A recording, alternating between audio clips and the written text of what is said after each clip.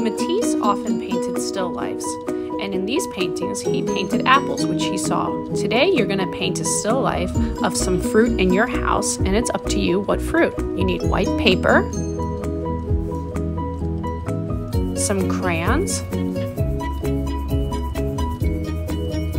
watercolors if you have them. If you don't have watercolors, it's okay. Paintbrushes, and a cup of water. First, using your crayons, I want you to decide what kind of fruit you want and where they're going to stand. I'm creating a table, and on my table, my fruit will lie in the middle.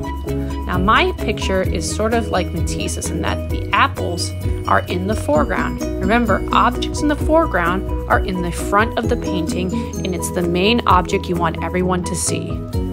I'm adding many apples and some in the background. And as I continue to work, I'm going to go into the background and the middle ground. Make sure you add some details into your table.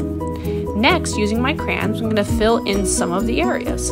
I'm not going to fill it in all the way because I'm saving that area for painting.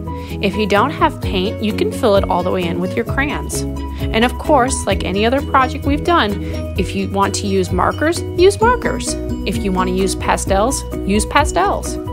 I do suggest, however, using some kind of a harder material such as a pencil or a crayon to get your drawing started. Then you can go into a softer material such as a pastel or paint to fill in the larger areas. I like to incorporate patterns in my art because Matisse was inspired by African patterns when he created his art. Don't forget your background.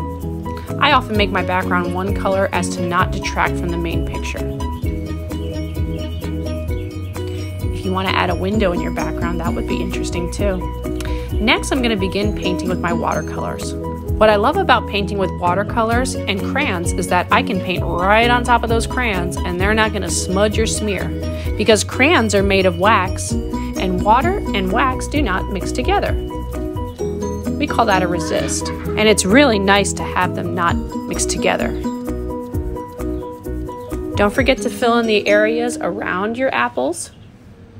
I'm using a darker color to represent the shadows that the apples are casting in the bowl. My table, I'm going to pick one color.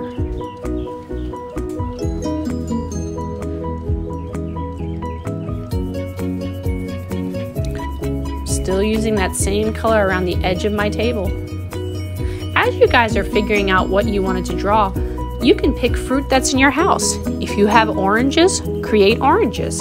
If you like pears, draw pears. They don't have to sit on a table. You can just draw the apples or pears by themselves.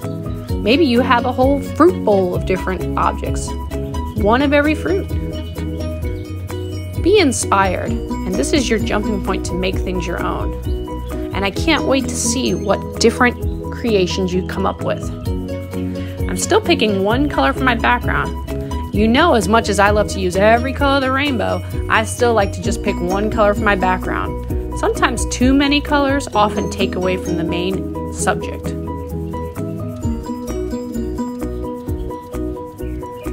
Trying to find all those little spots I missed.